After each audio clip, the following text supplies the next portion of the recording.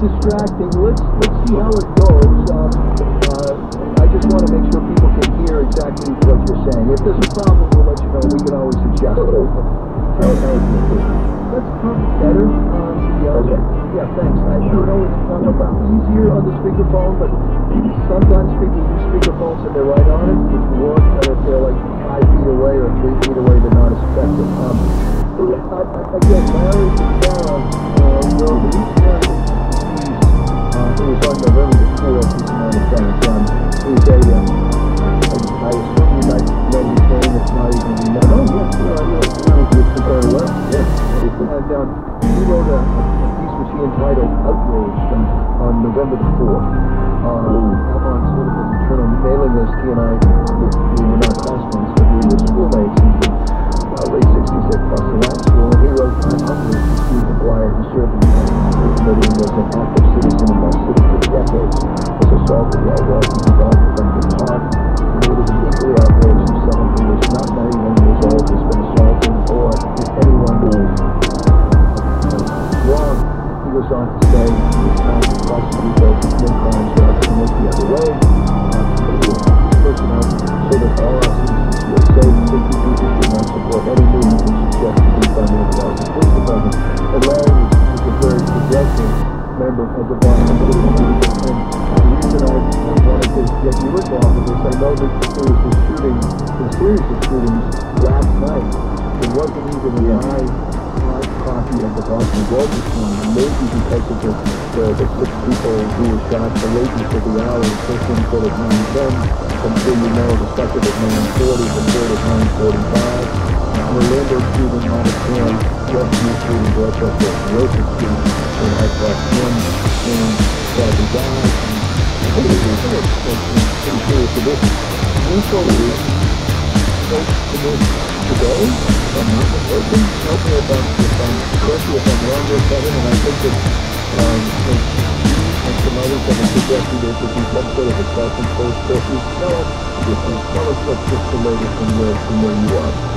Well, I was just assuming pretty big shootings last year Thursday, Sunday, to the person who died. There was over Central Field, the rescue police, where there was, I think, 2 people found.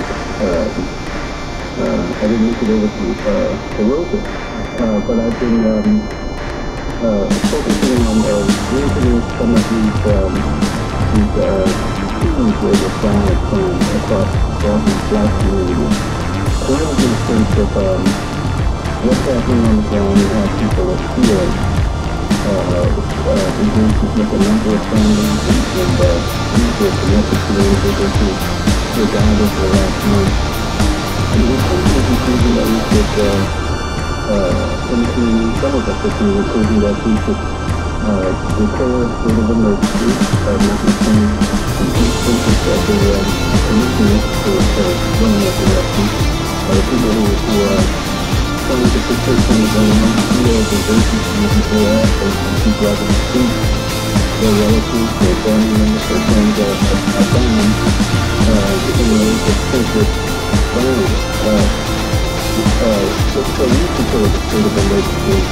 Yesterday, the day after a young man was murdered at City City in the south end on the edge of the back bay. That was Friday. My question on that, I'm sorry, that was Friday.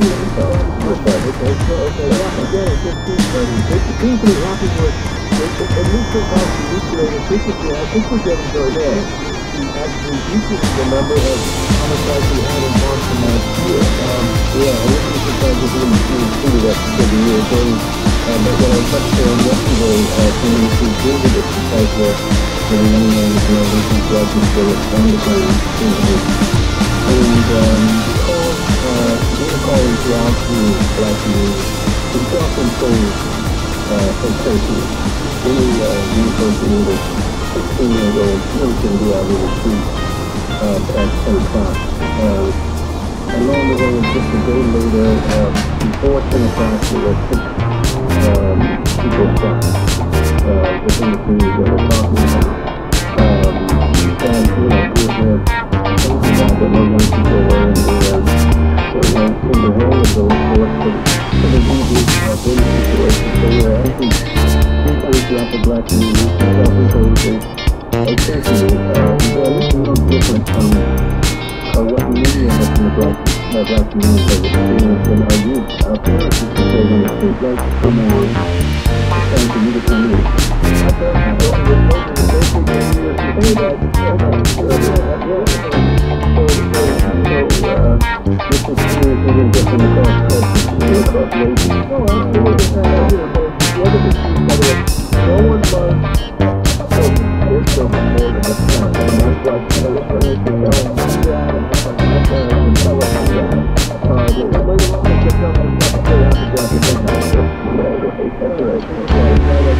Good, I want to give a quick question on that. And again, so I didn't around the Appalachians reverend, but I know you were having a question. No, you're absolutely I wanted to test the title, but I thank you for taking my courtesy.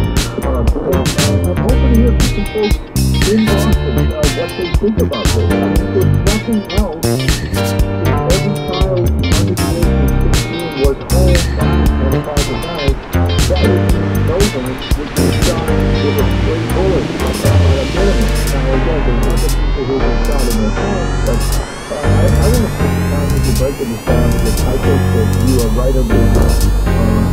On this, every 2 hours tonight, and normally we would spend a lot of time talking about tonight, and I think this is a critical issue in the cities that you and I both called. So that's why we're here. And we will be back with Reverend Kevin Peterson, founder of the New Democracy Coalition, and I'm hoping to hear from as many of you as possible this hour, and maybe even support. And if you want to ask a question, someone says to you, David, what's the question in this issue? Have the courage to call and ask that question. Feel free to have a conversation. Because if you don't, 617-2008-1030, 888-930, 617-931-1030. And a lot of thing I'll do with Tom too, just because you have a conversation, that means we're going to solve the problem. But it's going to take a step. It's a step to the overarching people of the world. It's a really step to feel this running conversation. And so I think that's the record for every year for the Democracy Coalition to solve this place. It's not that it's coming out right now. On to you well. So, hey, Colin, start water, clear, what do you say, guys?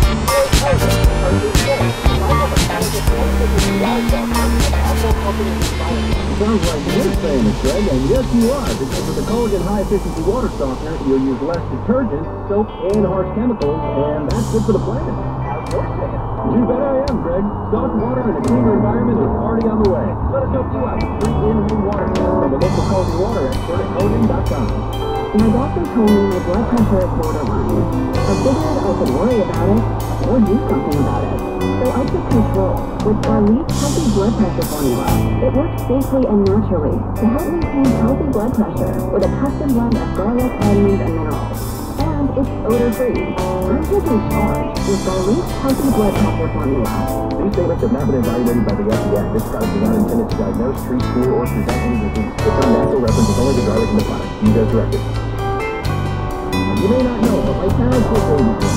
They listened to fun. As soon as I could, it started turning left. They changed the section. Watched them race. Music became first.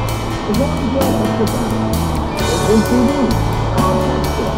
They were never that compact. They just we all want to fly. Multi-disc CD things. Today, cars don't even accomplish anything. It's pretty much on board computer. And all music now online. He's in my old.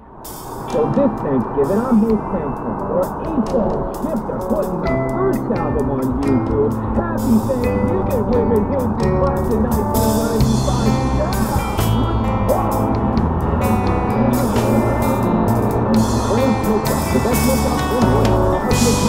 21 years of age older and authorizing safety funds. Jersey, recall Cynthia, all those who are all those. What's the name? What's the secret? What about the nose?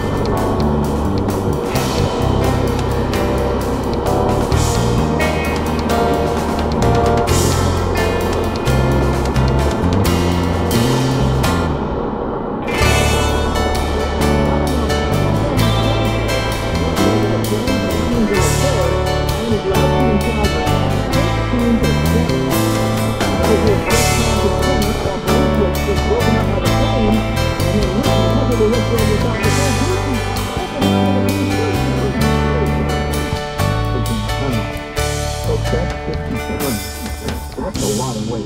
Some clients lost 35 pounds like I did. The amount I needed to reach my ideal weight. Others lost 50 pounds, 75 pounds, and some over 100 pounds, all reaching both their weight and their health goals. I say health goals because Awaken 180 is more than just a number on a scale. Losing weight has endless benefits, everything from lowering blood pressure and cholesterol to regulating blood sugar and joint pain. The benefits we all know, and Awaken 180 takes pride in helping us secure those benefits. I realize many people associate January with losing weight, but any time of year is the best time of year to start reclaiming your life. Imagine where you'd be by the holiday if you started Awaken 180 today. Reserve your consultation at any Awaken 180 location or online at awaken180weightloss.com. Their number's pretty easy. It's 844-346-1800. That's 844-346-1800. Awaken180weightloss.com. And as I have said to you before, it really works for me. It's not that hard. You will not be eating $150 for the rest of your life. You'll tweak a little bit your diet, you'll increase your exercise a little bit, and it will all work together, and the weight will drop off. It's as simple as that. And by the way, once you lose it, you won't gain it back. And if you do, that means you'll lose it again. That's the Awaken 180 loss. What Awaken 180 weight loss guarantees. They are here for the long run. I trust them, and it works for me, and I know it can work for you. Awaken180weightloss.com. Again, find the number 844-346-1800.